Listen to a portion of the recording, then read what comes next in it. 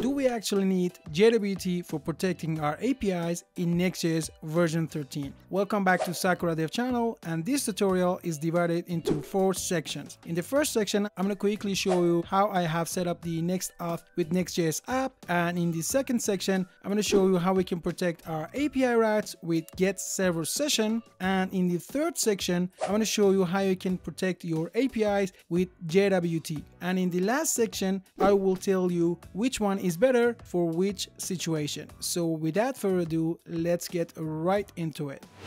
Okay, so now let me first show you a quick tour of our application.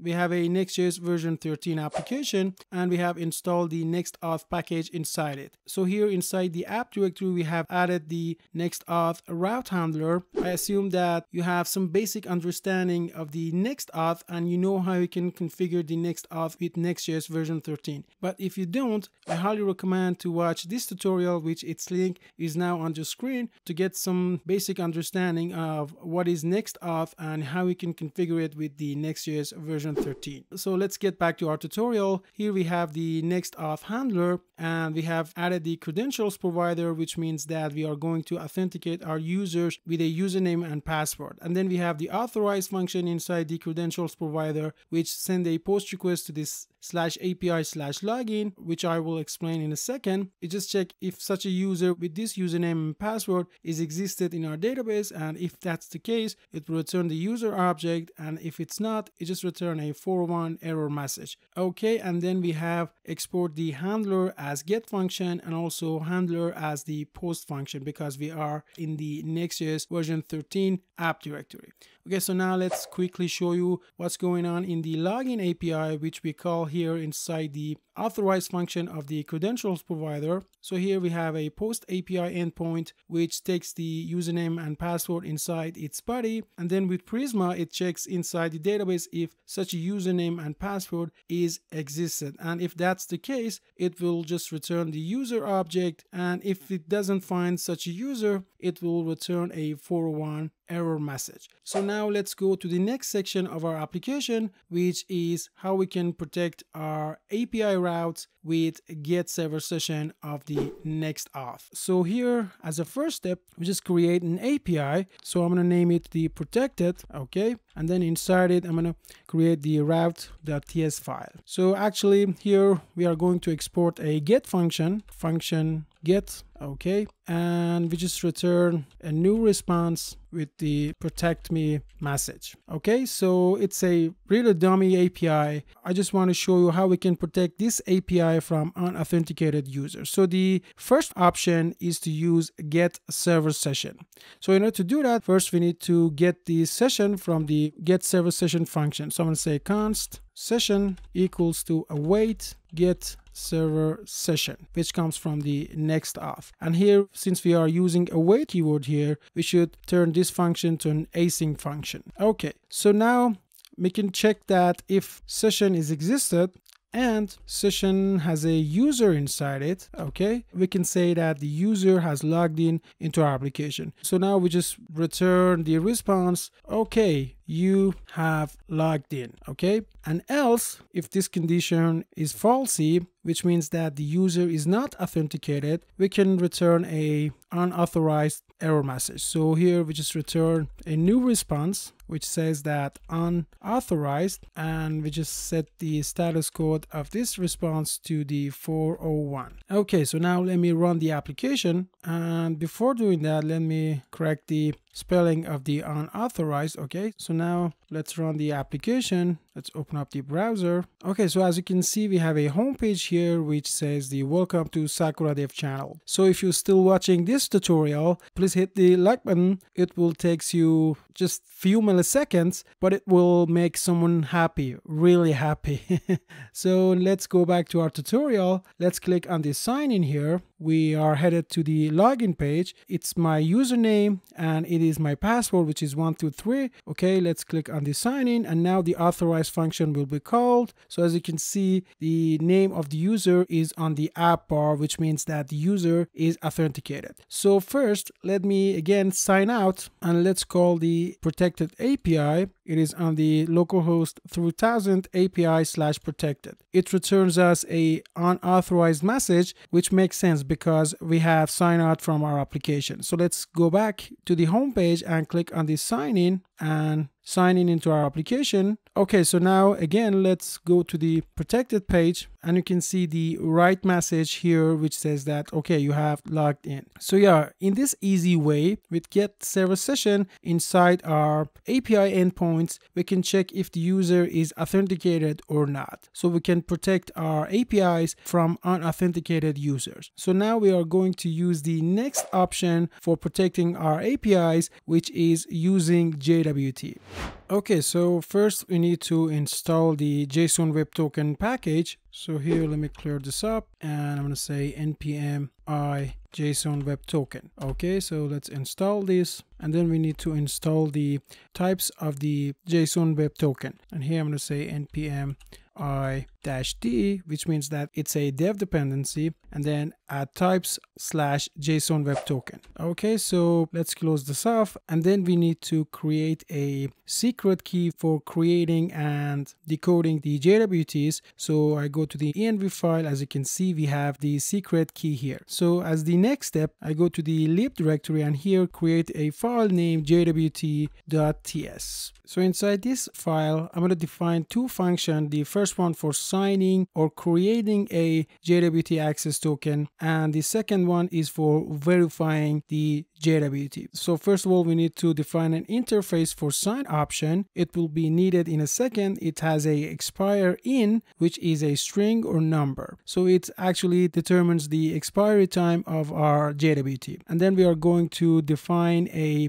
default sign option, which its type is this interface. And then inside it, we set the expire in to 1H, which stands for 1 hour. Okay, so now let's create our first function, which is sign JWT access token. So I'm going to export this function, sign JWT access token, and then it takes the payload, which its type is JWT payload, which comes from the JSON Web Token. I will show you how you can use this. And then we need to define the second parameter for this function, which is options, which its type is sign option, which we have defined earlier here. And let's set its default value to the default sign-in option, which is this object that we have defined earlier. Okay, so now let's define the body of this function. Okay, so first we need to get the secret key from our env file. So I'm going to say const secret key equals to process.env.secret key. So as you can see, we have a auto completion for my env variables. And if you want to know how you can create this type safety and auto completion for your env variables, watch this video, which its link is now on the screen. Okay, so I choose the secret key here, and then we need to sign or create our JWT token. So I'm going to say const token equals to JWT, which comes from the JSON Web Token. So here, let's import it, JWT, okay, and then call the sign function from the JWT object. Okay, and we just pass the payload here and our secret key, okay, and then our option object. So in this way, we can create a JWT based on the payload that we pass through this sign-in JWT access token. And then we just need to return this token. So I just return the token from this function. Okay, so this is our first function. The next function is for verifying the JWT. So it actually checks if the JWT is valid or not. Okay, so here I'm going to export a function called verify JWT. It takes the token, which is going to be a string. So we pass the JWT access token as a string to this function. And then inside it, I'm going to put a try catch block here. Okay. And in case of any error, we just console.error the error. Okay, we just log the error to the console of our server. So let's define the functionality of this function. First, we need to get the secret key. So here, I just copy this statement here. It retrieved the secret key from our env variable. And then I'm going to define a variable called decoded. I'm going to say const decoded and set it to jwt.verify function. and here we just pass the token to it and also our secret key. So it actually verify the token based on the provided secret key. If the token is valid, it just extract the payload data from the token and returns it to the decoded object. And if the token is not valid, it just throw an error. Okay, so here we just need to return the decoded object, and we're going to convert it to the JWT payload.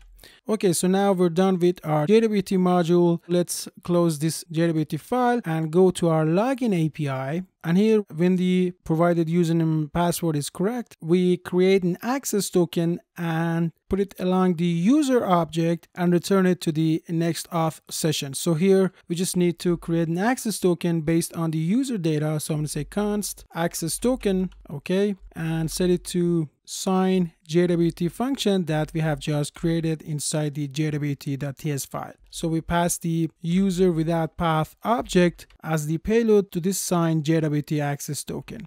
And since the options have a default value, we don't need to specify the sign option for this function. Okay, so here we put the access token alongside with the user without path in the result object and then return it to the Next Auth session. Okay, so I open up the Insomnia here. As you can see, we have a get request to the /API/login. We just need to provide the username and password. So here I'm going to say username and set it to sakura@gmail.com, and also we need to provide a password, okay, and set it to 123. Okay, so if I click on the send, okay, so it's a post API, so we need to pass the post request to it. If I click on the send again, it returns the user object along with a access token. So let me send the wrong password here. Click on the send, it returns an unauthenticated error. So let's fix the password and send a request again, and we have the access token inside it. Now we are going to create another API endpoint for our application. So here inside the API, I'm going to create a endpoint. I'm going to call it JWT protected, okay, and then inside it we're going to create our route.ts file. Let's just copy the get function from the protected route and paste it here inside the JWT protected. We don't need the getServerSession, so here we just remove this line here and let's remove it from the if statement here. And I'm going to create a request parameter for our get function, which its type is request. And here the first thing we should do is to extract the access token from the header of this get API. So every request to this get API must have a access token header inside it in order to be able to access to this API. And if it doesn't have this header inside it, we just reject it. Okay, so in order to access to the access token header, I'm going to say const access token and set it to request.headers.get. It's a map object, and then we put the authorization key here. Okay, and then here inside our if statement, we can check if the access token is not undefined and verify JWT returns a value. So we pass the access token to this verify JWT. So actually we are saying that if the access token is inside the header of the request and then the access token is valid, just return our desired response. Okay, you have logged in. And if it's not, we just return a 401 unauthorized message. So let's save this and go back to Insomnia and let's create another request. Let's rename it to the JWT protected. Okay, and let's copy this. It is on the API/JWT protected. So let's send the request without providing the authorization header to see what it returns. So as you can see, it returns a unauthorized message to us. So inside the header, let's create the authorization header. Okay, so let's go back to our API route and make the first letter of the authorization to the uppercase. And then I go back to the login request and copy this access token here. And then here I just paste it. So now let's send the request and you can see, okay, you have logged in. So let's tamper with the authorization. Okay, it's not valid anymore because we changed it, and you can see this time it returns to us a unauthorized message. So this is the second way that we can protect our API with JWTs. So a lot of you dear subscribers asked me, what is the difference between the getServerSession way and JWT way of protecting our API in Next.js. So let me show you what is the difference. So let's go back to our application here. Let's sign in. As you can see, we have sign in. And if I go to the API/protected, which is protected with the getServerSession, you can see the right message, which means that we are authenticated in our application. So now let's go back to our Insomnia, which is kind of the third-party application, and let's call the protected API. So let's duplicate this JWT protected and call it just protected. Okay, it will send the request to the protected API. And let's delete this authorization header because it doesn't need it. Okay, so before sending the request,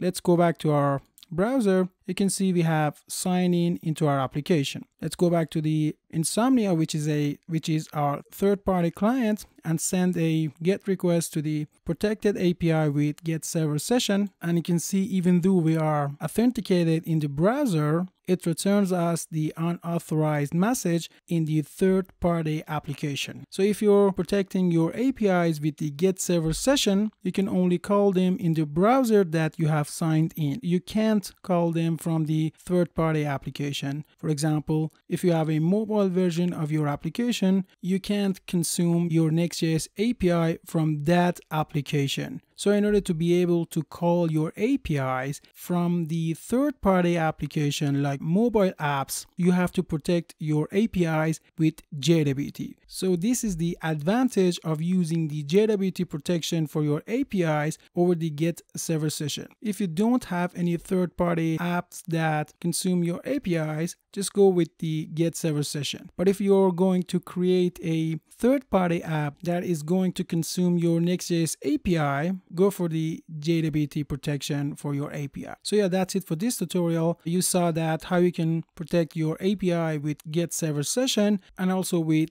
JWT.